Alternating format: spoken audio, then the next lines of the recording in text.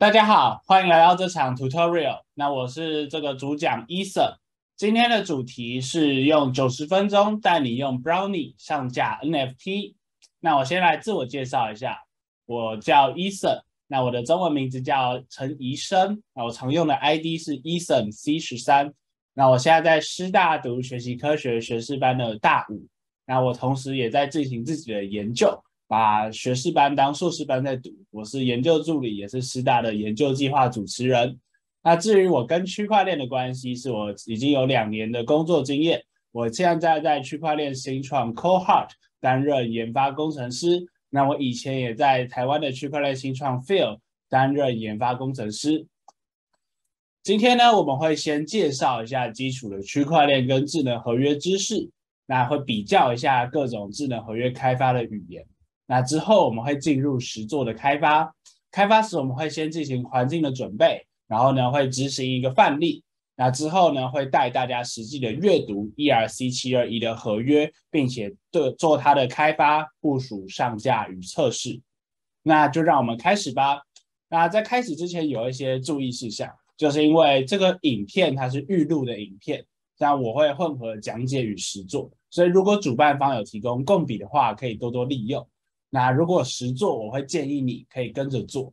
那我会配合就是大家的步调，我会努力的去让步调是你可以跟着做的。但如果我真的太快，那你也可以视情况的暂停这个影片。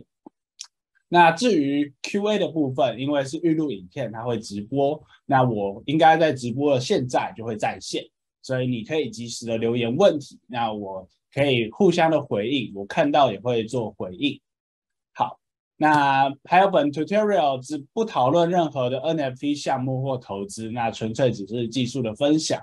所以如果你被割了韭菜，那这个跟这个 tutorial 并没有什么关系，这样但是你看完之后，你会知道说 NFT 到底是怎么发行的，那也许能帮助你更好的去辨识怎么样的 NFT 才是一个好的项目。那就让我们开始吧。首先，我们先来介绍一下区块链 （blockchain）。区块链之前，我想知道大家应该都认识铁链吧？铁链是由铁组成的链，它这样环环的相扣在一起。对，那区块链其实跟铁链很像，也都会环环的相扣，只是它相扣的是透过 hash 去彼此的关联。那区块链是由区块组成的链，那它会透过 hash 去关联前一个区块。所以这个区块它会有前一个区块的 hash， 还有它这个区块的资料。那之后呢，它会透过 hash 的 function 去把这个 hash 就是存起来，然后呢送到下一个区块去。所以新的一个区块就会有前一个区块的 hash。那透过这样子的不断的串联起来，最新的区块就会有前一个区块的 hash。那借此包含了所有前面区块的资料的指纹，那就可以确保它是一个有可验证的区块链。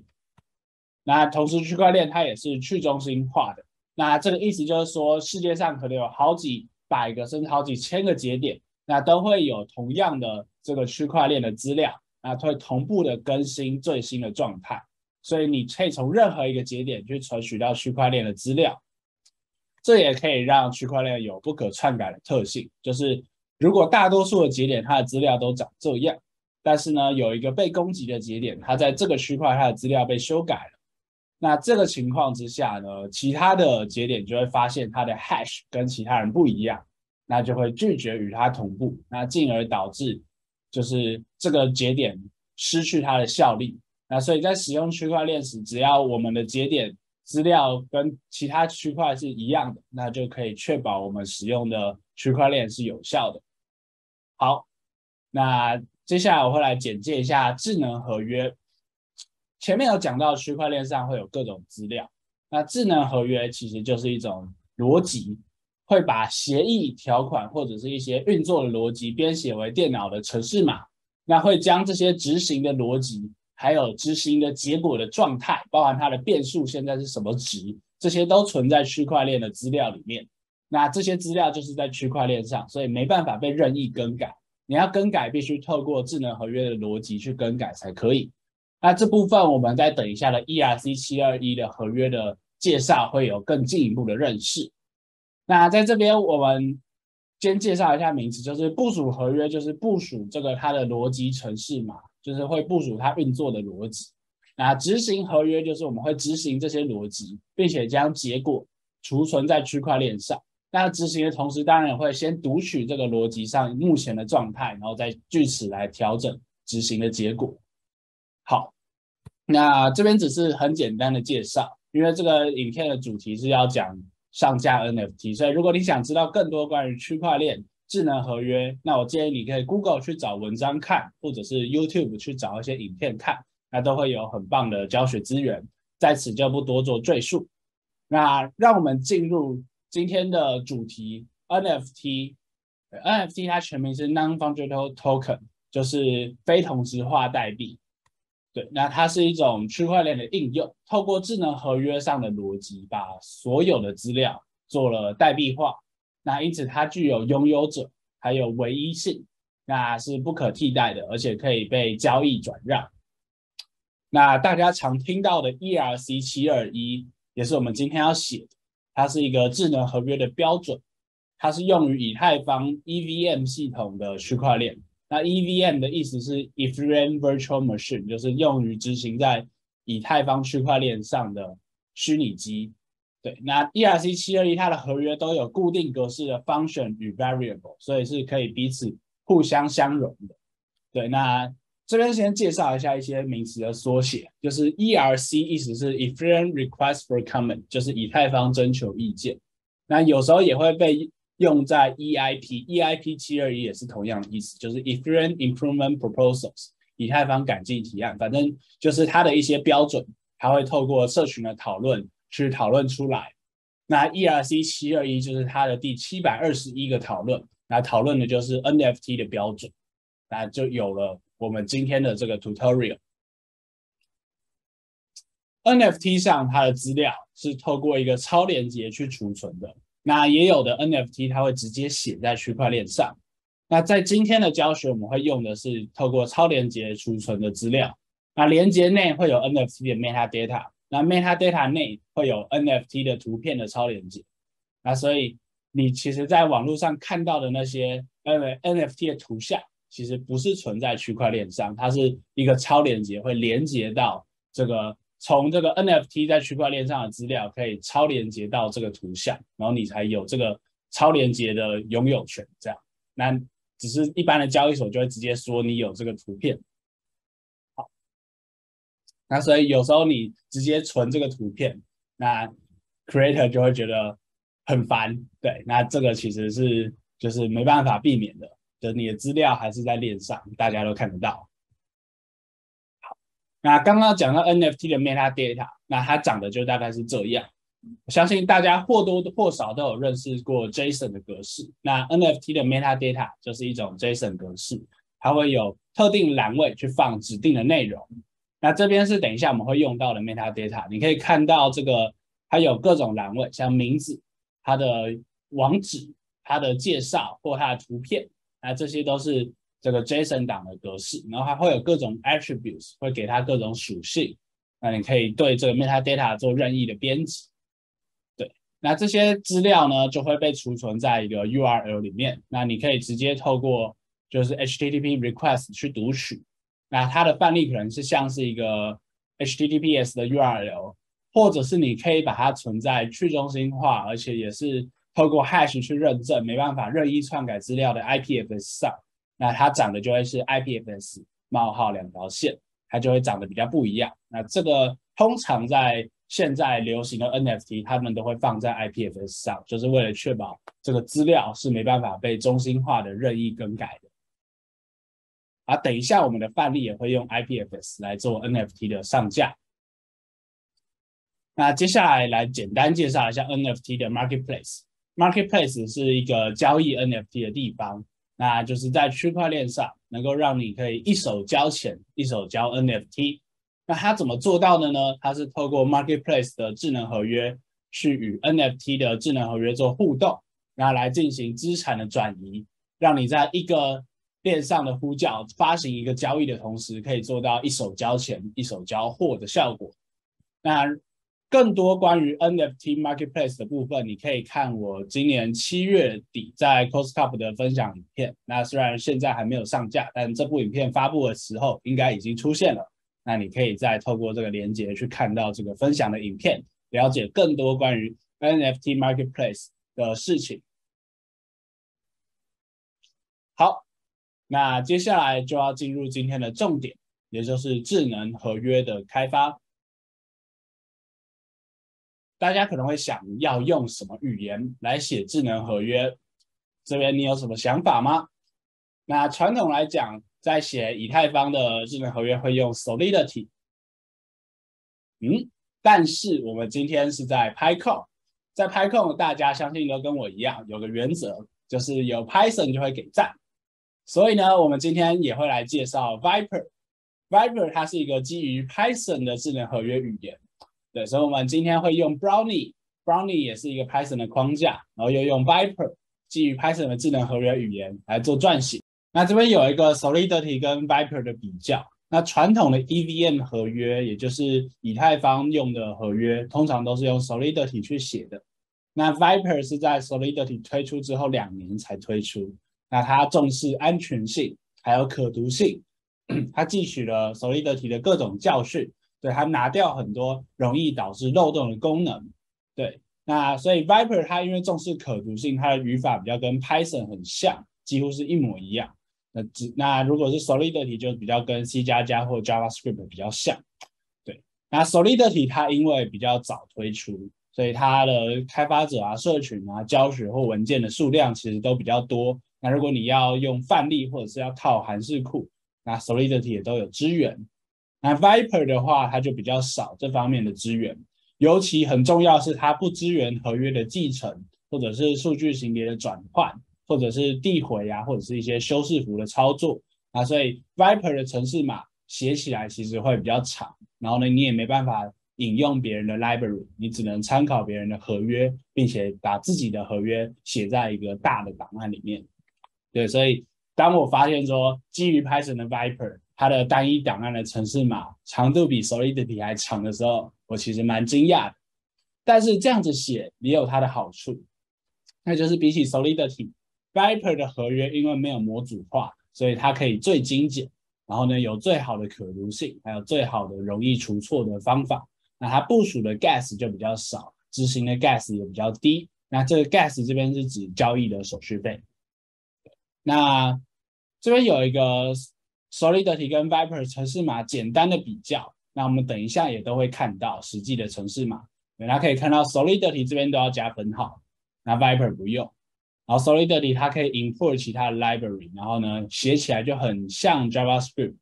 对，那 Vyper 这边就很像 Python， 只是你可以看到它定义的更严格，就它甚至连你 string 的长度最高只能几个数字、几个字元都会去特别的定义。好，那至于开发者的你会想学哪一个呢？那在这个教学里面，我们2个都会讲，就是我全都要，就是都会讲到。那你可以再去做个比较，然后看自己适合哪一种，然后呢，再对哪一种去做深入的研究。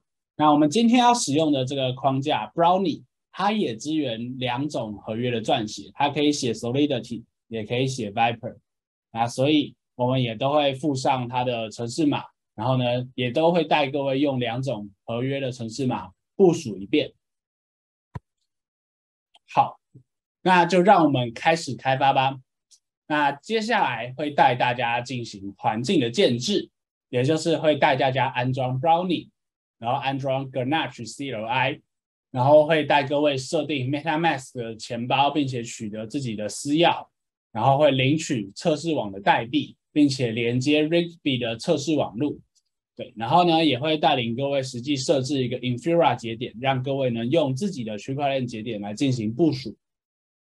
关于测试网还有一个要补充的事情，就是我们选 Rigby 是因为 Infura 的免费版只有 Rigby。那我不确定这个影片推出的时候会不会有不一样，因为现在 Rigby 好像在2023年的6月要淘汰了。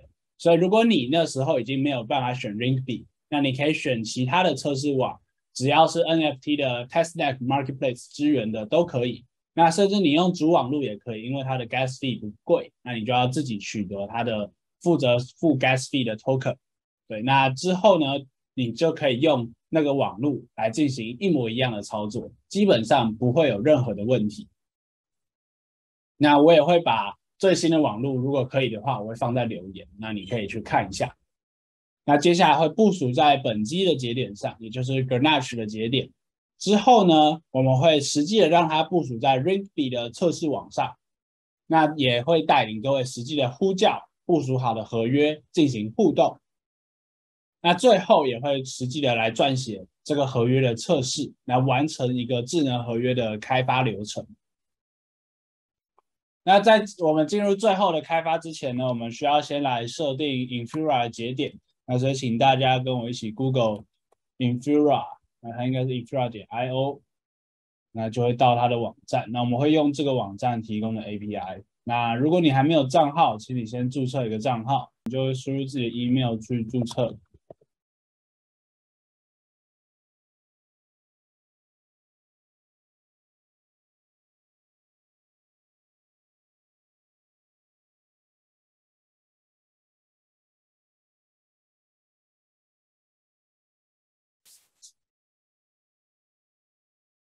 好，然后就会收一封验证信，就会有一个连接要你点。好，这边可以直接随便点点就好。好，那这样子你就可以建立起自己的第一个专案。好，那建立好之后呢，你就会看到这边有一个 project ID， 那就请你把这个 ID 复制起来，我们等一下会用到。那这边可以选就你的 Infura 可以用的网路，就你可以看到说我们现在只能用上面这些，那就包含了我们会用的 Rigby， 但是有一些网路是要付费的，那我们就不使用了。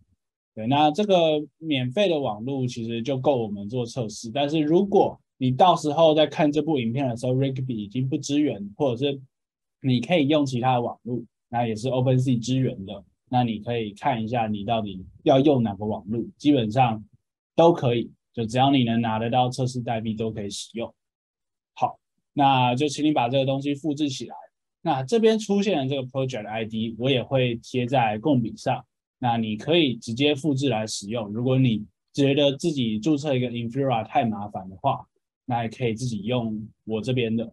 那这个是免费的专案，用完就没。那如果你想要就是持续精进自己的区块链开发，那其实建议你可以自己申请的，因为它是免费的，只要在免费额度内，基本上都可以爽爽用。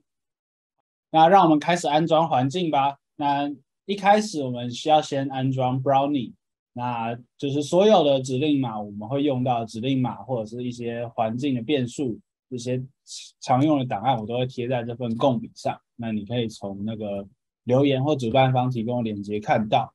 那我们先贴上这3行指令，就是来做那个 Brownie 的安装。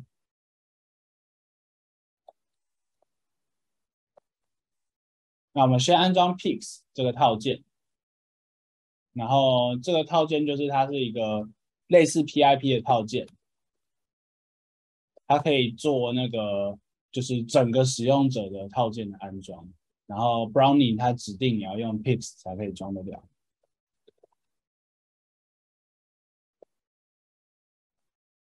好，那就这边要等它一下，它需要安装一段时间。那在装的时候呢，如果你报错，那就去看一下那个错误的讯息。那如果你是 Mac， 然后是刚重灌好的话，就没有安装过 Xcode 或 GCC 这些套件的话，就有可能会出错。那你就要去先安装一下相关的套件，然后呢才可以顺利的安装。那基本上都可以在那个安装的错误讯息里面看到。那如果你发现就是真的装不起来，也可以马上留言，那我会就是看到就会回应你。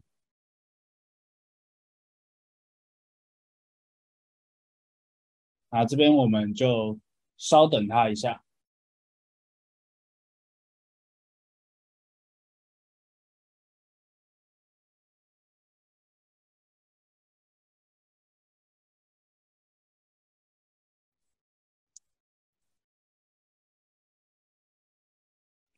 好，会有一段时间。那它刚 install 已经关掉，那就是它快好了。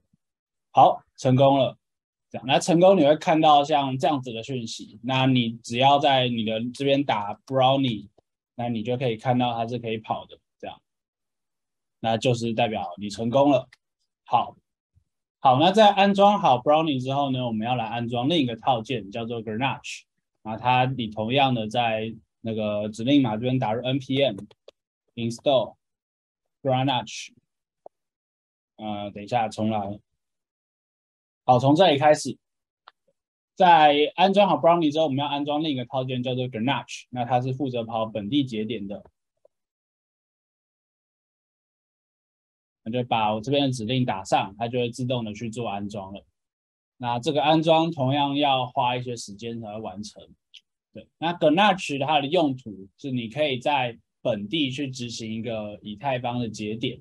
那透过这个节点呢，你就可以模拟它所有区块链上的操作，然后呢，这个操作就会是瞬间完成，而且它会帮你准备好你需要的 gas fee 付那个手续费的钱，这样就你可以无限的做测试。那好之后，你只要打 Grenache， 那按 Enter。如果你是成功的，那你就会看到像这样子的内容，就是它帮你把所有的一个节点，简单的节点都开好了，这样。那这样子就是成功了。那到了这边，我们在这个 Brownie 的安装已经告一段落。那我们接下来要来设定自己的钱包，还有领取测试的代币。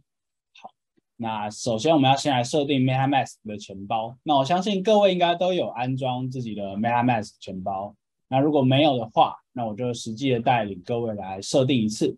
那有的话，你可以先稍微休息一下，也可以跟着做啦。就是我开一个新的使用者 PyCon， 那就是专门来做这个操作，这样。好，那首先你要先 Google MetaMask， 那第一个就会是那个 Google Chrome 的 extension 有一个 MetaMask 的套件。好，那你就把它新增到你的浏览器，那你可能是用 Chrome 或是 Brave 或是 Edge 都是可以去使用的。好，那新增完成之后呢，会进入它的一个设定的流程。好，那我们就点它，然后它会问你说你有没有那个私钥或助记词。那如果你是第一次设定的话，那就请你点没有。那如果你是已经有设定过，那你可以汇入自己的，那都可以，没关系。那我们这边先点开新的 wallet， 对，那就这边就确认就可以了。好，那这边要设一个密码。好，那我设了密码，开始创建。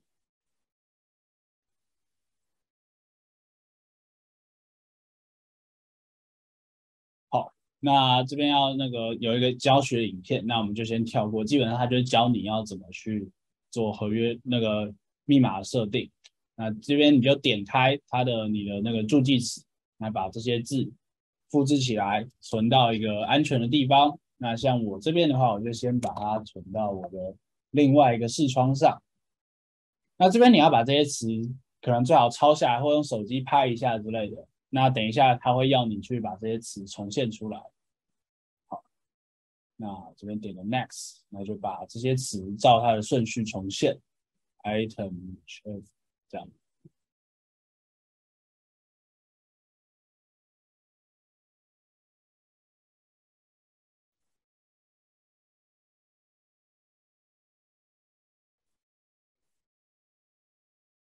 好，那这个重现好之后，你就已经安装好了。那其实这份助记词如果可以的话，我也会留在共笔上。那你们就可以直接用这份助记词来连接到那个已经有一些 Rigby 测试代币的那个测试网络这样。好，那接下来你设定好助记词，会来到这个页面。那接下来请你点这边右上角有个自己的账号，然后呢点设定。那这边设定的时候，你要点这个 Advanced， 然后往下拉一点，会看到这边有一个 Show Test Networks， 就是显示测试网的意思。那因为我们等一下会需要在测试网上做开发，所以我们需要把这个打勾，然后这样你就可以看到测试网。那等一下也可以直接就是读取到测试网上的资料，这样。好，那接着就在点这边，你就可以看到它有很多个测试网。我们等一下会以 Rigby 为主。以上就是 MetaMask 的设置。那接下来我们要来领取这个 Rigby 测试网的一些测试代币。那这边的话，你可以先 Google Rigby Pocket 这个关键字，然后来看到底有哪些 Pocket 可以用。那目前来讲，前2个搜寻结果，这2个 Pocket 它应该都已经失效了，就是你可以稍微进去看一下，就发现说，它前一个领的人是18天前领的，就是他这个 Pocket 已经被领干了，所以没有钱这样。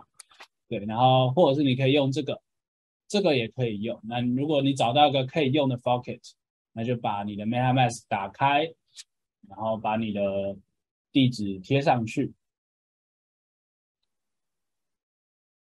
然后点 Send me Ether， 那就如果顺利的话，你就可以拿到它的那个资金的挹注。好，那如果这个也不行的话，你就再尝试 Google 搜寻结果的第3个，也就是 Chainlink 的 Pocket。那基本上前3个，就我的经验，至少会有1个是有工作的。那如果你真的领不到的话，可以留言，我把一点点测试代币打给你，这样。好，那这个 Chainlink 的 Pocket 你要使用的话，你要先连接你的钱包，那一样就点 MetaMask。然后点你要连接的 account 是第1个，你点连接。好，连接之后你就可以从这边你的地址，然后呢你要领多少的钱，然后他会给你一个那个防止机器人的那个验证，你就帮你把所有的飞机选起来，这样。好，那偷偷选错一个应该也不会怎样，没错，就可以骗一下那个 AI。好，然后呢就在那个 Chainlink 这边，它就可以完成那个交易，那你就可以领到测试代币。那回到这边，这个也成功了，这样就基本上 Google 搜寻结果的第2个跟第3个都是可以用的。那我也都会把它们的连接贴在共笔上。那这个时候呢，你再回到你的 MetaMask， 稍微等它一下，那你就可以看到你已经有了一些的以太币，那是在 Rigby 这个测试网络上的。那这个 0.2 分别是从这个Rigby Pocket 跟 Chainlink 的 Pocket 拿到的，这样。那我们有了这个 Rigby， 就可以做后续的测试了。接下来我们需要把私钥做汇出。那要做因为我们等一下要用 Brownie 去做开发，所以我们要汇出这个私钥。所以呢，请你点你的 MetaMask， 然后呢右上角这里有个3个点，请你点它，然后点 Account Details， 然后呢把你的 Private Key 点一个 Export。 好，那你要输入密码。好，那输入密码之后，你就可以解码得到你的 Private Key。那我们等一下在操作 Brownie 的时候，会需要把你的 Private Key 放在 Environment Variable 里面，所以请你先把这个 Private Key 保存在一个你可以拿到的地方。那这个 Private Key 如果可以的话，我也会留在共笔上，你也可以直接做使用，就只是不确定到底会不会有钱，因为它就是公开的。好，那就让我们开始吧。好，那刚刚我们已经开好了节点，也是完成了钱包的设置，然后安装了相关的环境。接下来我们要来做范例程式码的执行。那在这个范例呢，你如果能照着我的这个程式码顺利的跑，直到看到你的 NFT 出现，那就代表你的环境有正确的安装。那不然的话，如果有任何错误，就代表你出现了问题，请你重新检查一下环境是不是有设定正确，或者是你的钱包有没有正确的被抓到。那等一下我们会实做，那实做的时候呢，你也可以参考这个范例，程式码基本上是一样的，但还是希望你可以亲自打一遍，来取得最好的学习成果。那就让我们开始吧。那首先呢，请你们先到一个空的资料夹，或者你想要放这个专案的资料夹，然后呢，在这个共笔上，请你打开这个执行范例，那或者是到我的 GitHub， 也就是 EasonC13，然后呢去搜寻 PyCon NFT Tutorial 这个专案，那我会pin在我的那个首页上。好，那接下来请你把这个 code 下载下来，就请你把它 clone 下来。好，那接着请你进到那个专案，然后用 VS Code 把它打开。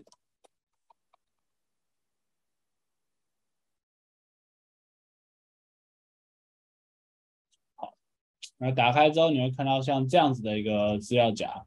对，那我来简单的讲解一下，就是这边它的会有3个主要的资料夹 ，Contract 会放我们的合约，然后 Script 会放我们所有使用的脚本，那 Test 会放我们的测试程式码，那目前只有一个简单的测试。好，那我们就先来做那个环境的设定的导入。好，那把它用 VS Code 打开之后呢，请你把你的 Private Key 跟你的 Project ID 导入。那我们刚刚这边已经有开了 Infura， 还有那个 MetaMask 的钱包，那就把你刚刚存下来的这个东西导入。好 ，Private Key， 然后你的 Project ID 在这边把它复制起来，这样就完成了环境的导入。那就可以把这个 example 点 env 改成点 env， 就把 example 拿掉，这样。好 ，OK， 那这边就完成了那个我们的环境的导入。那我们就可以来实际的跑跑看。那刚刚大家应该已经装好 Brownie 了，所以我们现在就直接跑 Brownie， 然后 run， 然后点斜线 Solidity， script Solidity deployment 点 py 这个档案，那它就会直接去执行我们的其中一个脚本，会把我们的 NFT 部署到 Solidity 上，部署到本地的测试网上，那使用 Solidity。好，那这边我们看到 Min Success。好，那我们再测试一下我们的 Infura 有没有效，那就来加2个 flag network， 然后 Ring-B。那这个意思就是我们等一下跑的执行的程式码会在 Ring-B 上面跑，那它就会跑比较久，因为它是真的跑在一个对外公开的公链上，所以我们要等它每一个区块被挖出来。那同时它也会直接使用我们刚刚在 ENV 里面加的 Private Key 跟 Infura 的 Project ID。对，然后这边就要稍微等它一下。好，那这边可以看到它已经 deploy 了。然后他正在做 Mint 的那个交易，这样。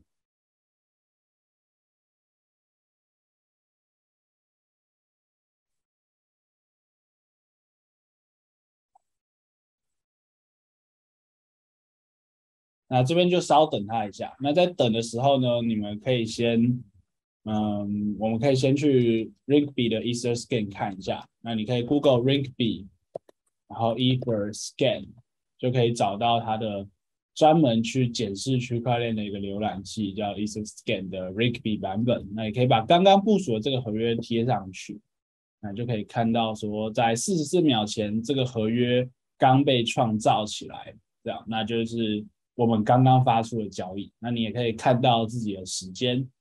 对，那我们现在再稍微重新整理一下，你应该可以看到更多的交易，因为我们刚刚还有。就是我们还在跑其他的交易，那它会陆续出现在这里。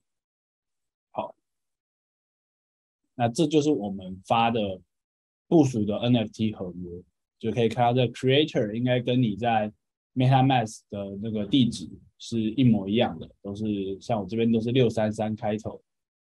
好，那拉到最下面。这边有告诉你它已经成功，你可以在你的这个链接看到你的 NFT， 所以我们可以把这个链接点开。然后呢，如果一切顺利，那你就会看到像这样子的一个画面。这个就是你的第一个 NFT 是在 Ring-B 上的。对，那我们这边这个 NFT 是用 PyCon 的蛇，是10周年纪念的那个蛇，那它有各种的属性啊，这样子。好，那这一页等一下也会做详细的解释。对，那主要是你可以看一下这个合约的这个链接，点开之后就会来到我们的 Ring-B EtherScan， 那就是我们刚刚看到的这个连接。对，然后再回到这里，你点这个 Token ID 的这个连接，把它点开。点开之后呢，它会连接到一个就是 JSON 档，那它就是我们那个 IPFS 的连接。它这个 JSON 档就是我们先前在简报里面有讲到的 NFT 的 metadata。好，那目前范例如果你看到这个页面，就代表它已经成功了。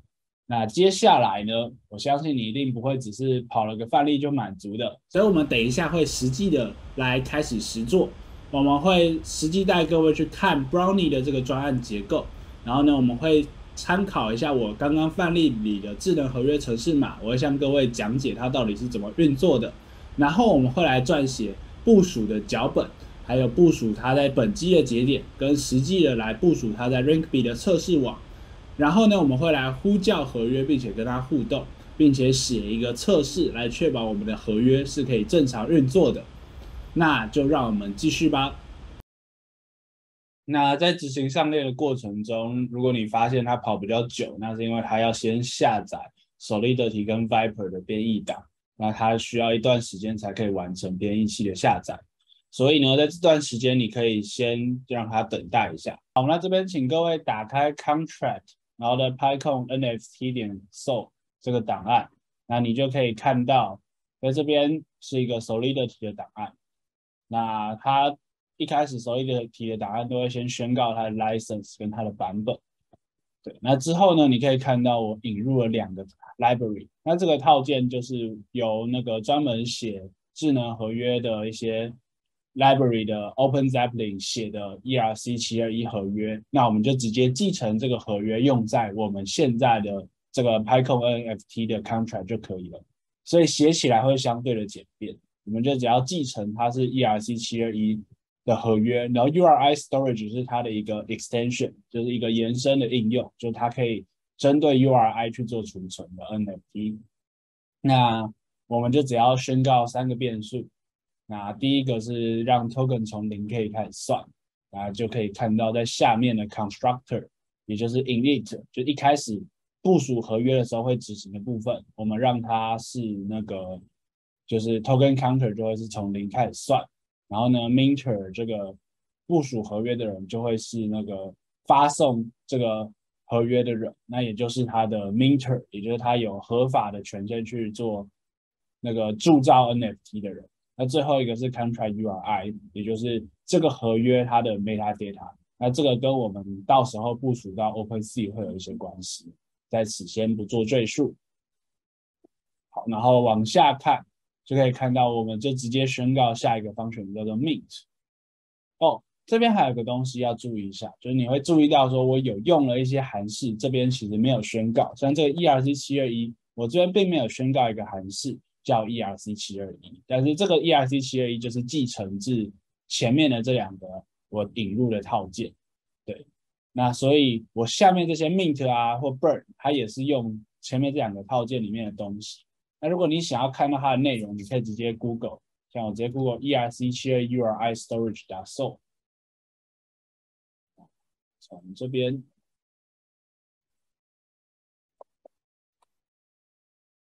那第一个基本上就是它的结果，你就可以看到那个 Opensea 它在写合约的时候，它是怎么去写 ERC721 URI storage， 那就可以看到它是怎么实作的。对，然后呢，它又把它模组化成2个部分，就第一个部分是 token URI 的部分，那第2个部分是它又继承了 ERC721， 所以你就可以再去看它 ERC721.sol 是怎么写的。那我们这边就再把它复制一遍，然后 Google， 基本上第一个就会是，那就可以看到它 ERC721 是怎么写。对，那它的 constructor 就会有 name 跟 symbol。那就是我们前面在这边写的时候会看到的，我们把它的 name 跟它的 symbol 放上来。对，然后这就是我们使用 Solidity 在写合约的时候的好处，就是它可以继承前面人家已经写好的 library， 那这些 library 是已经经过检视是安全的，那就可以写出一个比较安全的合约，然后也比较短，这样。那就下面就可以看到我们要做 mint。那这个 mint 的部分呢，我们就设定它的 address 是到要 mint 给谁，然后它的 token URI 是什么。对，那它就会要求你的那个讯息的发送者是 minter 才可以发，而且你不可以发到空的地址。然后就这边就简单的把新的 token ID 拿出来，然后把 token counter 加，所以本来如果是0就会变成1这样，然后就会有0号 token 被 mint 出来，那我们就把它 mint 出来，然后设定它的 URI， 来把 token ID 做回传这样。然后如果是 burn 也一样 ，burn 就是要就确保它是可以有权限可以 burn 的，然后就可以把它 burn 掉。那最下面还有一个是 contract URI， 那等一下会讲，就是它是跟你要呈现在 marketplace 的时候有关的一些资料，那它就会写在 contract URI 这个变数里面，那就可以比较好的被 Opensea 的 marketplace 所读取。那关于 ERC721 在 Solidity 它具体 OpenZeppelin 是怎么实作，那就请各位参考我刚刚讲的这个档案，它里面有它的实作的每一个细节，包含它的 token 是怎么去 approval 或者是怎么去交易的。那我在这份 tutorial 就不做赘述，因为它会花蛮多时间。那我相信它的那个程式码其实都写的蛮清楚，应该是可以自己读。那有问题也可以来跟我讨论交流。那接下来呢，我们要来看 Vyper 部分的程式码。同样一份合约，在 Solidity 我们只花了42行，并且引入了2个函式库就完成。那你猜猜看 Vyper 究竟花了几行？那答案是超过100行。你可以从旁边这边就看到它有非常的长。那我拉到最下面，总共发现有380行的长度。对，那它基本上就是把我刚刚在那份 Solidity 的程式码，加上那2份函式库的所有我们需要的函式，全部都写在一份档案里面。就是因为 Vyper 的那个档案特性，它是不支援你去做 import 其他的合约，然后去继承，所以你就只能从头写到尾，全部包在一份合约里面。然后加上它又没有一些装饰符之类，所以写起来又会比较长。对，然后就比较长。那这个 Vyper 的程式码，它的核心逻辑基本上跟刚刚前一份 PyCon NFT Solidity 版是一模一样的。那我有把它该有的函式都有写进来。那就是如果各位要看的话，可以从86行这边87行这里就不能再高了。这边 init 开始看，就是它一样，就是跟 Solidity 的 constructor 一样，就是从这里开始。那这边 URI string 53，就是它有设定它的长度，就只有53个字元以内，然后一样的逻辑这样。那你们就可以，如果有兴趣想要了解 Vyper 它是怎么实作这个合约的话，那就可以从这里去看。对，那需要特别讲的是，它的所有的变数都会在前面先宣告。那 Solidity 是 mapping， 那在这边就会叫做 hash map。那它基本上的用法就是我们在 Python 的 dictionary 或者 JavaScript 的 JSON 这样，就是一个 mapping 的角色。好，然后其他的部分就是差不多。然后如果要宣告的是一个公开的变数，你要把它用 public 把它包起来。那这部分同样我们在等一下开发的时候会直接复制贴上。那如果你对 Vyper 部分的程式码有任何问题，也可以去读这个文件，就我把注解尽可能的详细留下。然后呢，如果你有任何的问题，也可以再来跟我做讨论。那如果要实际使用的话，你只要知道它 init 就 external 的部分到底是怎么运作就好，就是它会 init 一个函式。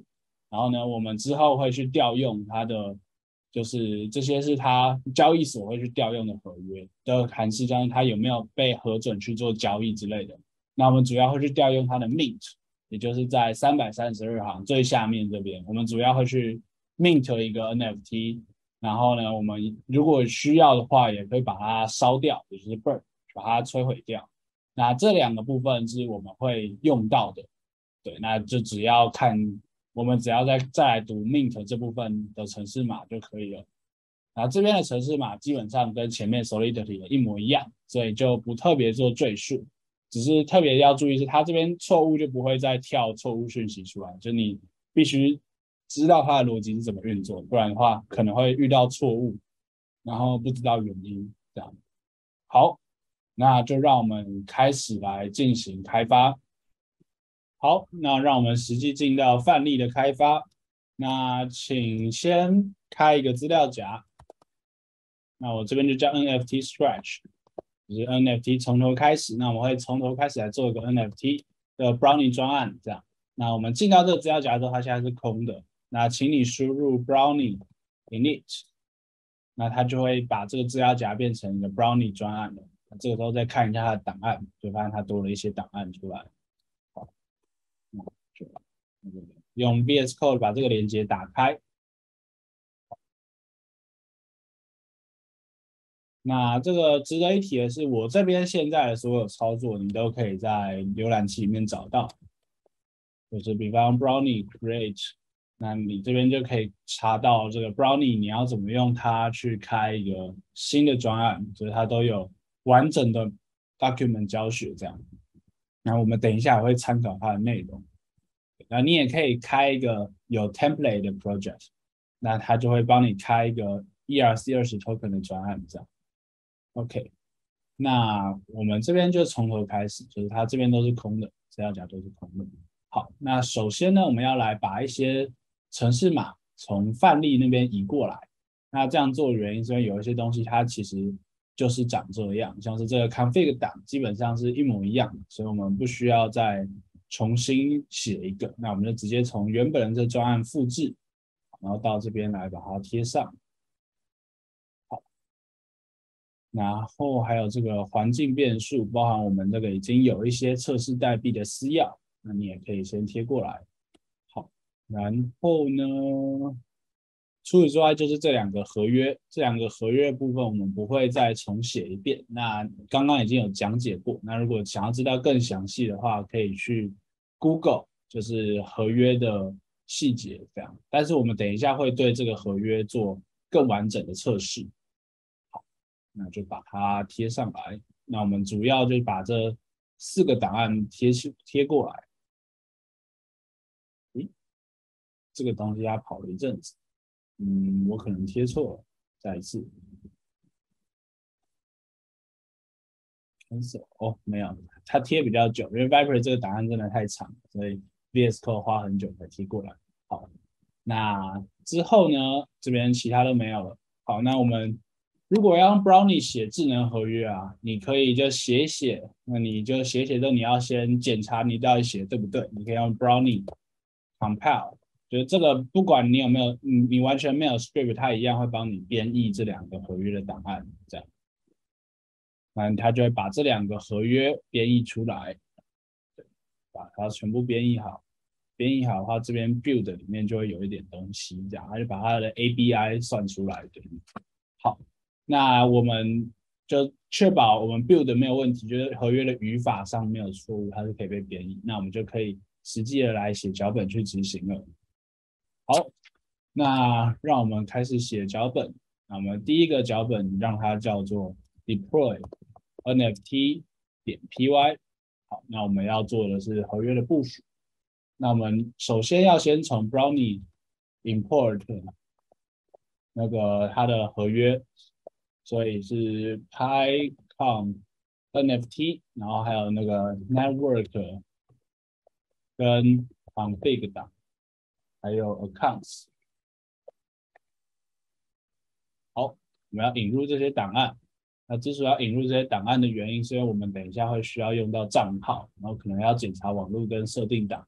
好，然后呢 ，Brownie 它会去读这个 main 的函式，所以我们要 define 一个 main， 哦，它里面就会把 account 列出来。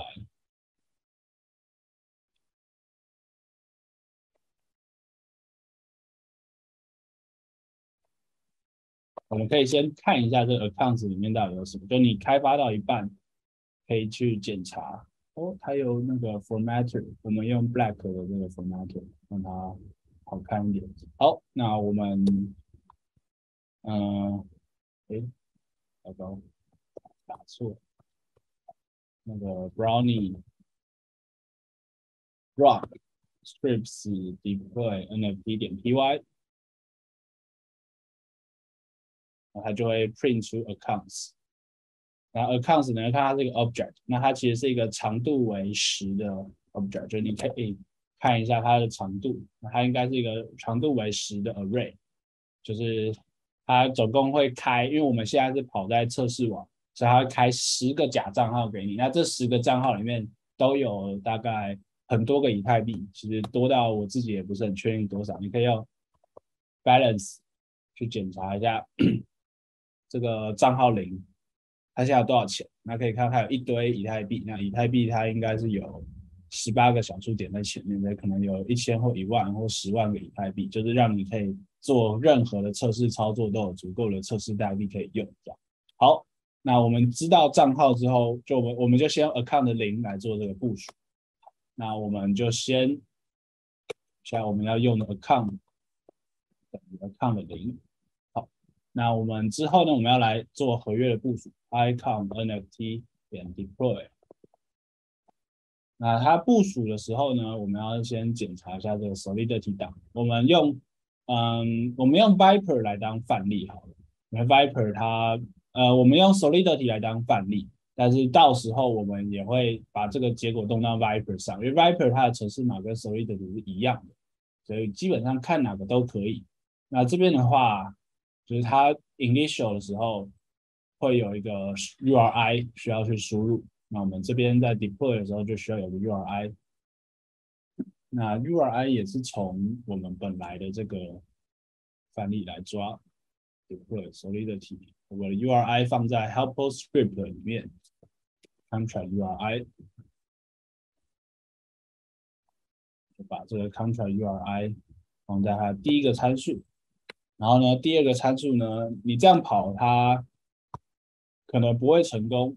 就是要看它测试网有没有帮你自动抓好，没有，还告诉你说你要设定说它到底是从谁去部署，所以你要再加一个参数 from， 然后 account， 它是从这个账号去部署，那这样子的话，它就会部署成功了。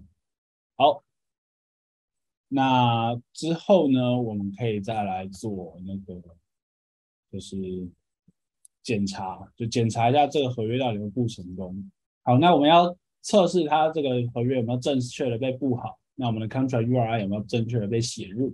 那我们需要让这个合约，我们要把这个合约的变数抓出来。那我们可以看一下这个合约的，这边我们用 format string， 然后比较快。这样我们可以看 address 是多少。然后呢，我们可以再检查一下，就是这边它的这个 contract URI 这个变数是 public 的，所以我们可以去看一下说这个 URI 上它有没有办法，我们应该可以直接读取到。好，然后 print URI format string URI 是 ERC721点 contract URI。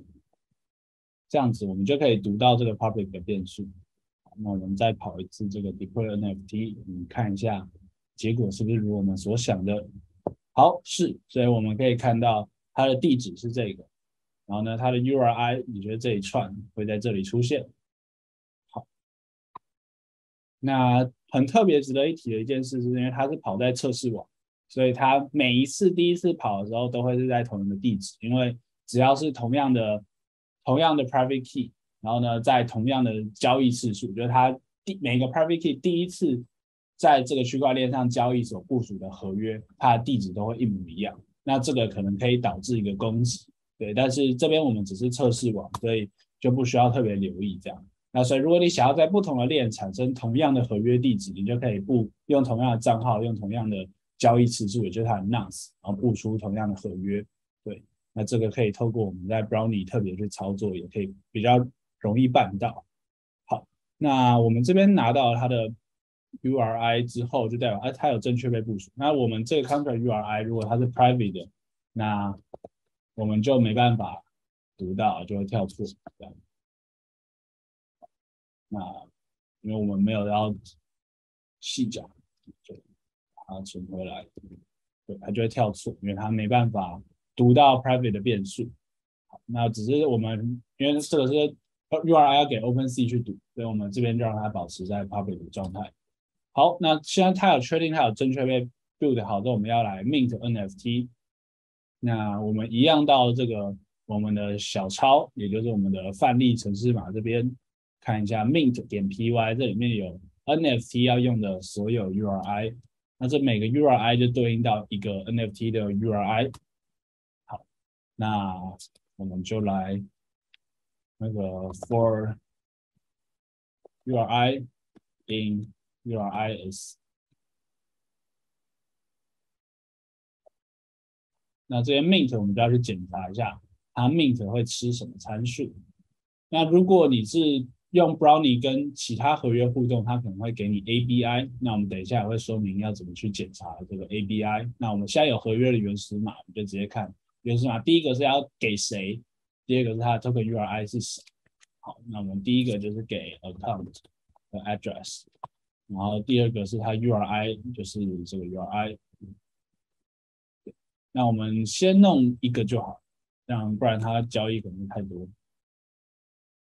好，这样子。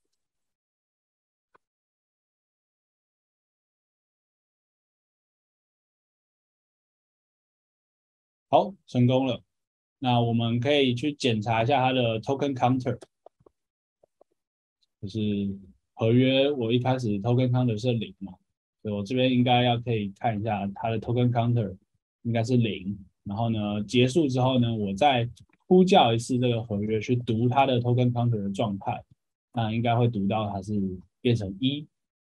好，那你可能会注意到我这边有的交易它是这样子的，然后有的交易有的跟合约互动我是这样子直接操作。那它这种直接读取的称作一个 view 的函式，那它是不需要被消耗 gas 的。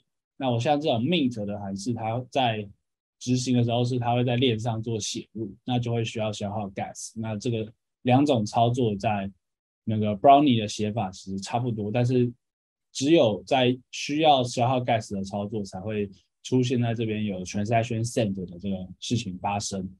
好，那可以看到我们 token counter 本来是0，那现在变成1，就代表我们的 NFT 有 mint 出来了。好，那到目前为止，我们的测试网已经完成，就是本地的测试网已经完成，是在 Grenache 的测试网跑的。好，那我们接下来要让它部署到 Rinkeby 上，所以我们再把这个档案复制一下。对，那这个旧的档案叫做 Grenache Deploy NFT 这样。那我们知道它是在本地网，那我们这个我们会在 Rinkeby 跑 ，Rinkeby Deploy NFT 就改个名称。那之所以要这样呢，是因为我们等一下的操作会不太一样。假设我们直接执行 Rinkeby Deploy NFT， 它还是会过，因为我们要去指定它的网路 network 要是 Rinkeby。那这个时候呢，它就会报错。那它的错误讯息我们可以读一下，它主要是错在第14行，也就是这一行。那原因是因为它的 account 0是没有东西的，就是它 account 是在 Rinkeby 它没有帮你内建好任何账号，它有帮你内建的只有本地的测试网而已。对，那所以我们需要来手动的决定它的账号是什么。那要手动决定它的账号呢，你这部分可以参考我们的 helpful script。它里面的这个 get account 就会帮你决定，就是它会看说，如果你的 network 它现在的名称是在 local blockchain environment， 也就是 Hardhat 或 Grenache 或 development 或 main network 等等，就是你在本地跑的网路，它就会帮你生成测试用的私钥。对啊，因为他们都有预设的私钥是会给你有以太币在里面可以用的。那如果不是的话，它就要去载入自己的 config 档里面的资料，这样，所以我们等一下就要用这一行。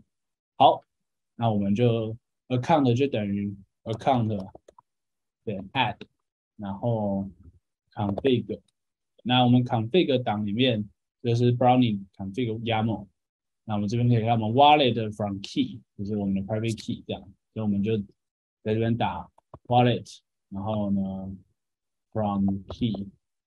好，然后我们就会拿到我们的账号。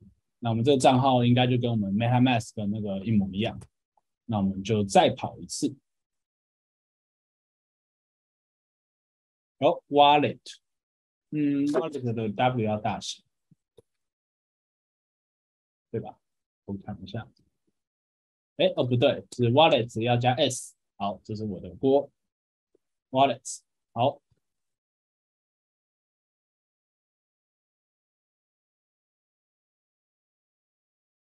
那这边我们就会跑到 Ringby 的测试网，所以它每一个交易就会花一段时间才会出来，要稍微等一阵子。那这边 nonce 是92，因为我已经用这个 Perfect Key 操作过92次交易了，它就会帮你 Brownie 它很好心的就会帮你全部列出来。那在其他的开发工具像 Hardhat 或 Truffle， 它其实是不会做这些的。那就是我觉得 Hardhat 比其他的开发框架还要好的原因。这样好，那我们的 NFT 合约已经部署到这个 B68 这个地址，我们可以实际的去找一下 Ringby EasonC13，那就可以到这个 Ringby 的 EasonC13，那我们找一下这个地址，那就可以看到它的 NFT 已经出来了。那我们也可以实际的去 Opensea 找一下 testnet Opensea。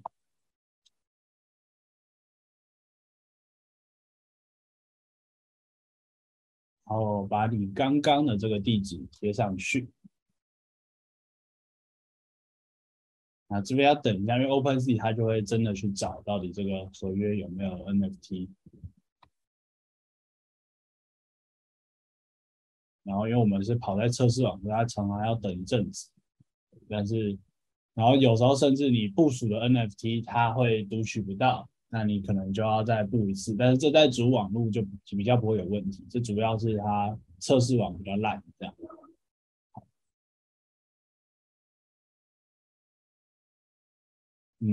等的有点久，对。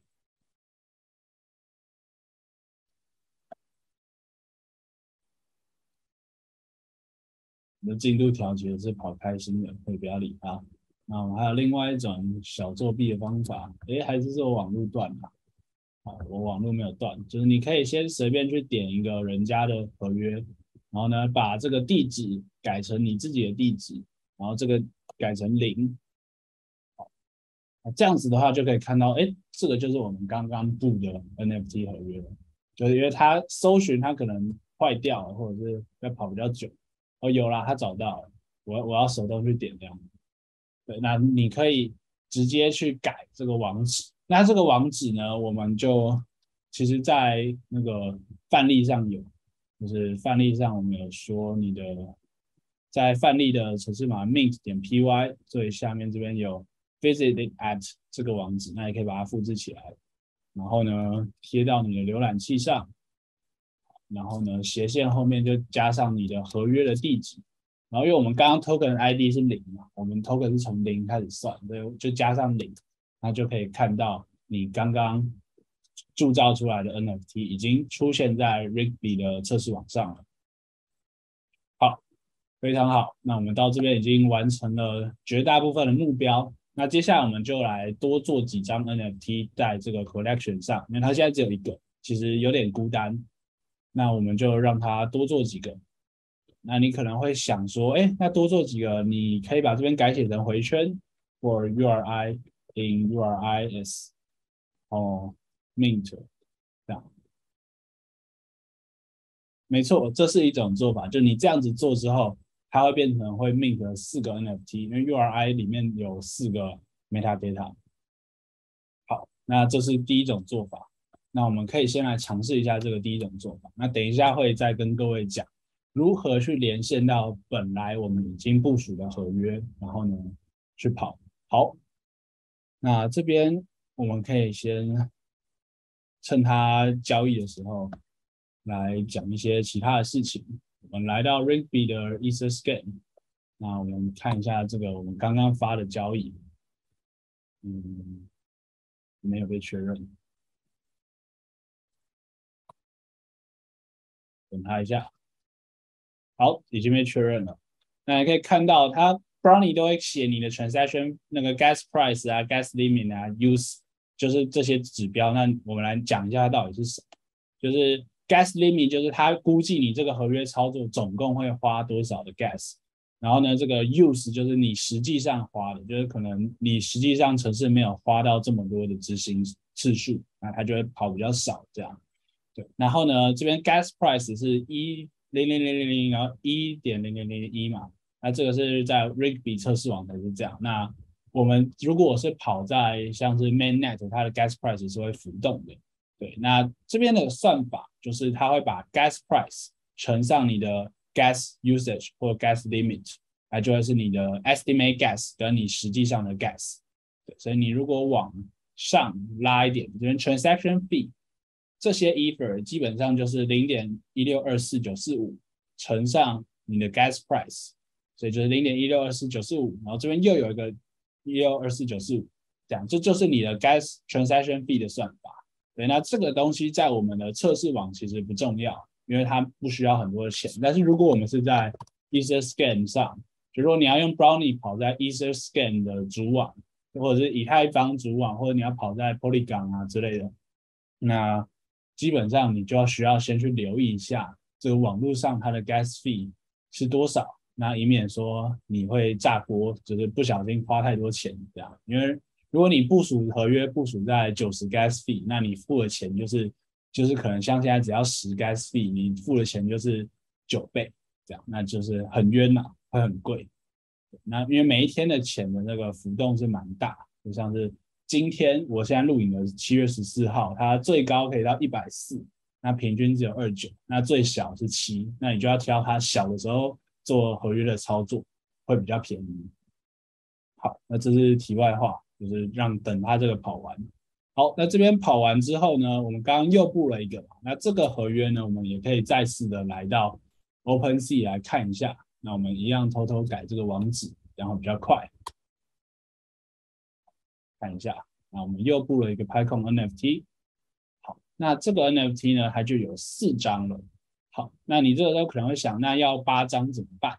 或者是我如果想要在这个合约我再布更多的 NFT 怎么办？那就这时候就是要到我们要跟既有的合约去做呼叫，就是我们这边是部署之后呢，马上 mint。那我们接下来要来呼叫已经有的合约。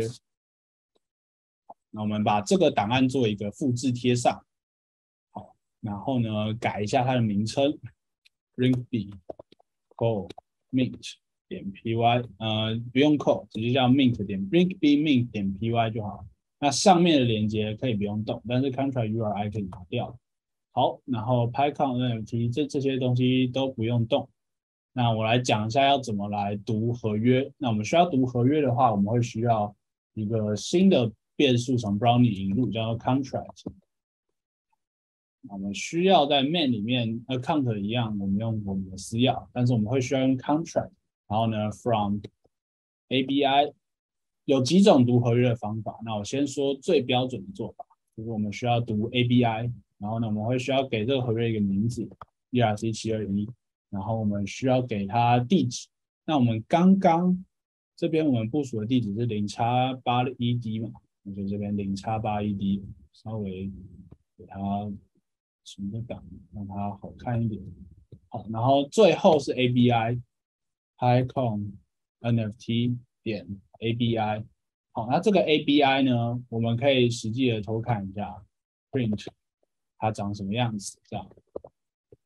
那这个 ABI 它基本上会是一个 JSON 的格式。那我们要跑的就是 Rigby Mint。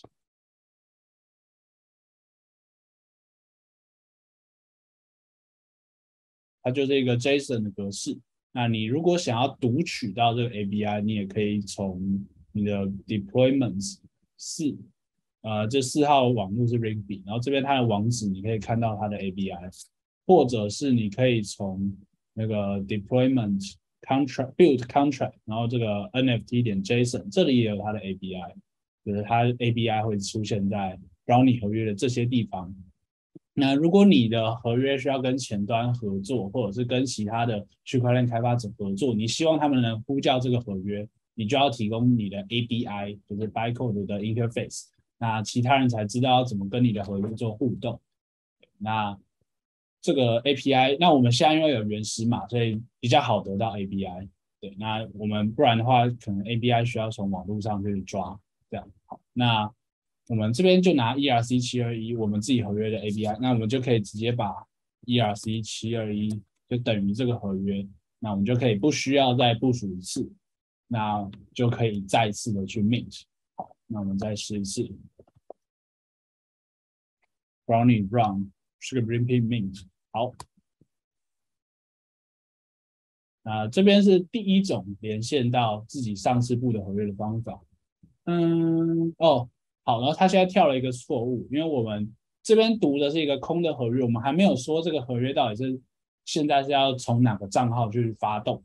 对，那我们刚刚在 deploy 的时候，因为我们已经说我们是从这个账号去部署，所以他现在这个合约里面他已经预设连线到这个账号。那当然你也可以改它的连线，但是我们这边完全没有任何连线到谁的账号，所以我们需要在这边 mint 的时候说我们需要连到某某账号，对，所以我们要 from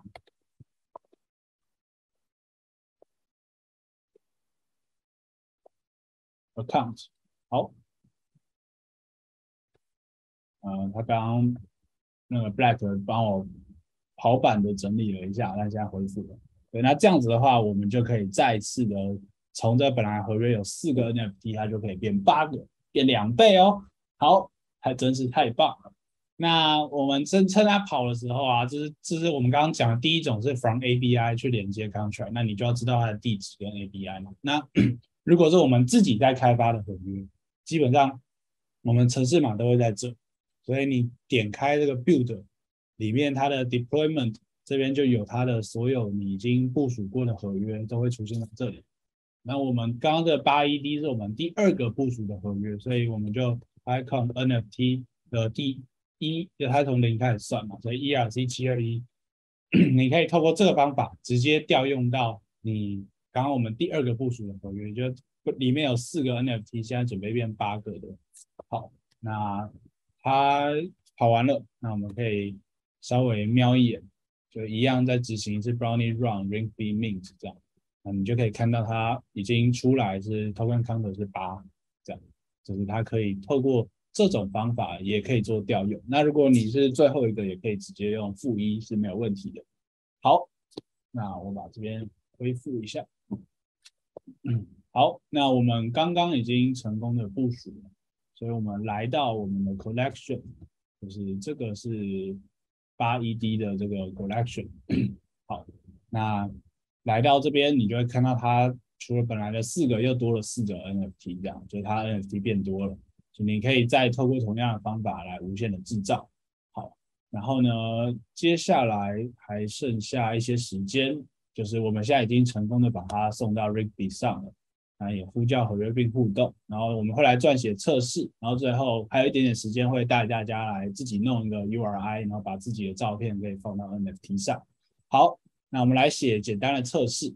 好，那接下来我们来调用的是 Vyper 的合约，就你可以看到我们刚刚这里引用的是 PyCon NFT 嘛，那它这个 NFT 其实是引用这个 PyCon NFT Sol 里面的这个合约，所以我们如果把它再加个 ABC 在后面，然后呢，我们去跑一次 deploy NFT 啊，我们这现在在本地的网络跑就好，所以我们选 Grenache 的那个 Grenache deploy NFT 点 py， 这样它会跑比较快。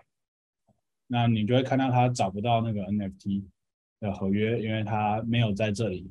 对，因为我们刚把它加了 ABC， 所以我们这边就同样的要把它开空 NFT， 我们要把它取代为开空 NFT ABC， 它这边 import 会改掉，然后你这边会改掉，这样子的话，它才可以顺利的跑。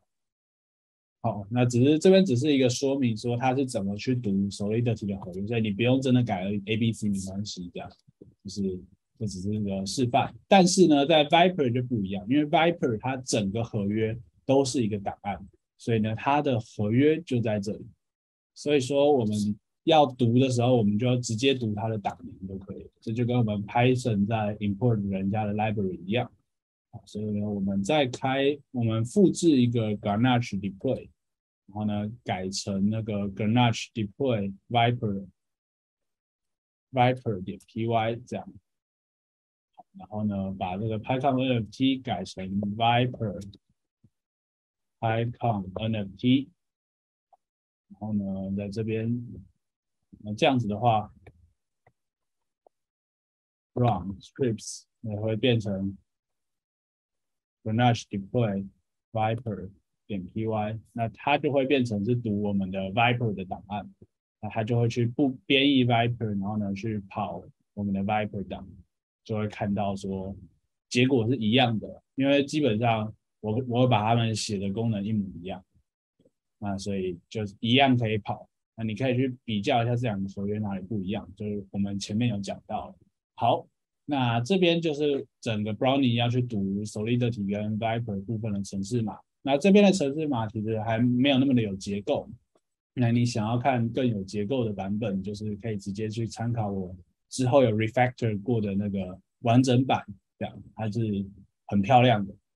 好，那接下来我们来讲的是 TypeScript 的部分，就是我们已经完成了 NFT 在 Rinkeby， 然后呼叫合约并互动。那接着我们要来写测试。那测试在智能合约的开发是很重要的，因为我们要确保合约的每个功能都像我们期望的一样被执行。就是如果它不照我们期望的被执行，那它部署到区块链上之后，它是不可以再被更改的。那骇客可能就会利用这个漏洞，把合约里面的资产领走，或者是如果是 NFT， 它可能可以把你的 NFT 盗走。好，那要写测试，我们可以先 Google Brownie test， 那它的官方文件上会有很完整的测试的介绍。那基本上你只要打 Brownie test 就可以进行测试。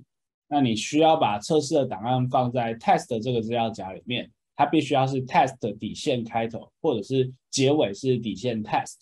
然后呢，每一个函式就是你要测的函式开头的 prefix， 就是开头都需要是 test 的开头。那我们就可以来实际的写一下测试。从这边 test 开一个档案，我们叫它 test nft.py。那这边我们可以直接去抓我们的 Grenache deploy nft.py 这个档案，因为它是那个就是基本上我们 Brownie 需要的脚本是一样的，只是我们需要去测它的各个值是不是跟我们预期的一样，所以我们可以直接把它搬来用。然后呢，把这个 main 我们可以改成 test nft， 这样它就会去吃到这个函式了。那我们这边部署好合约之后呢，我们就需要对它做一些测试，确保它跟我们预期的一样的运行。EasonC13，首先是 contract URI 要等于 contract URI， 就我们吐进去给它的值应该还要读得到。然后呢，接下来我们会去 mint， 那我们这边就把它写成测试，就是我们要确保它 token counter 一开始是0。好，然后呢，之后呢，它 mint 出来一个 NFT 之后呢，我们需要 assert EasonC13它的 token counter 会等于1。然后呢，这边它给了这个地址，所以呢，我们要去确保说 EasonC13它的 token owner of 这个第0个 NFT 会等于 account 的地址。好，然后还有它的 URI assert， 我们要确保它的那个 token URI 的第0个会等于 URI 的第0个。好，那这就是我们对这段脚本的一个简单的测试。那我们可以来实际测一下 Brownie test。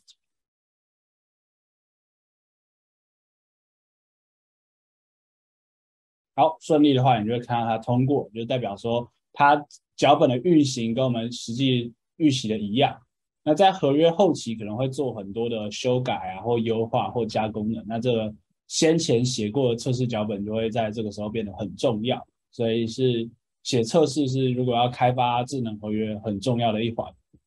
对，那我们如果要检查到底还有哪些功能我们是没有测到的，我们可以打 Brownie test， 然后 coverage， 这样子它会去检测说到底有哪些的那个功能是我们还没有去 test 到的。那这边就可以看到我们的 set token URI 是没有测到的，就测了 75% 而已。然后这边有一些 burn 我们完全没有测，这样就是有一些功能它就会列出来。那其实这个只是列出一部分，就你在 Brownie config 这里可以看到我们把 EasonC13 exclude 了。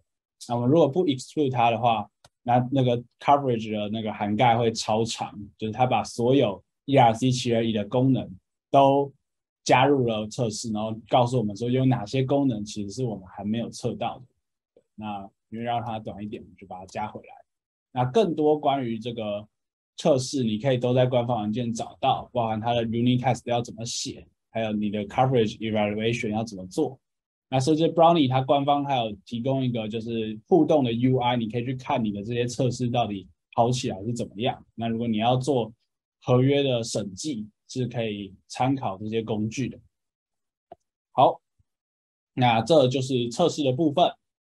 好，那因为录到这边其实还有一些时间，那我就想说来加个 bonus， 那就是用自定的 metadata 结合今天的教学，你也可以打造个人专属的 NFT。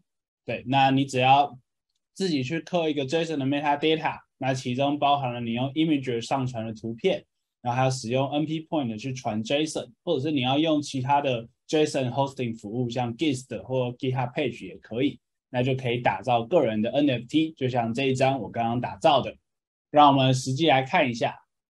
那首先这就是我刚刚打造的那个 NFT， 那我用了一个我的动图这样。那这边的话，我们需要的是 metadata。那之前我们有知道 metadata 是可以用 JSON 的方式去存的，那我们的范例都是存在 IPFS 上。那现在呢，我们需要把这个 metadata 抓出来，然后呢直接写在那个就是一个 JSON 的 hosting 服务，这样我们上传起来比较方便。那当然你要上传到 IPFS 也可以。那这个网址的话就是 IPFS.io IPFS， 然后这样 slash， 然后加上它的这个 IPFS 的 hash， 那你就可以读到这个合约的 metadata 到底是长什么样的。好，那这边的话呢，这个就是我们的合约的 metadata， 那我们就可以去像NP Point 的服务，那这个是一个免费的 JSON hosting 服务，那你就可以用它 create 一个 bin， 然后呢把我们刚刚复制的贴过来，那你可以把这里做客制化的改写。好，那改完之后呢，你可以再加图片。那图片的话，你可以上传到 Imgur， 就是它是免费的。那这边就是我刚刚传的图片。好，那你要潜入的话，你要先把它打开，然后呢点这个右键 Open Image 或 Open Video in New Tab， 那你就可以得到这个我们的潜入的连结。好，那就可以把这个 image 放过来。好，那全部完成之后呢，大概会长得像这样。那 metadata 也是同样的办理，就是你把这个 hash 复制起来，然后呢从这个 IPFS.io 斜线 IPFS， 然后后面你把这个 hash 贴上。那你就可以看到我们刚刚 NFT 的 hash， 那你可以再对它做修改。好，那这边完成那个 metadata 修改完，可以大概长得像这样。那更多的话，你可以 Google NFT metadata， 那你就会看到 Opensea 或者是其他的官方文件有提供它的 metadata standard， 像我都参考这个 Opensea.io 它的 metadata standard。好。那完成之后呢，你就可以点 Share， 然后把这个连结复制起来，然后呢就把它改到你的 Contract URI， 还有改到你的这个 Metadata 的 URI 里面。好，那这样子的话，你就可以有自己的 NFT 了。那改完大概会长得像这样，那其他的脚本不变，那你就可以打造一个属于自己的 NFT collection。这个 tutorial 在此要告一段落。那如果你有任何的回馈，觉得这个影片哪里做的很好，哪里做的不好，那请你都可以透过这个连结跟我说。那因为这个教学我花了1个礼拜去录，那蛮希望知道自己哪里还可以做得更好，让我的影片可以更上一层楼。那除此之外，就也希望你可以透过这个教学学会如何上架 NFT。那有任何问题也欢迎直接联络我。那我是医生，谢谢你的参与，我们下次见。拜拜。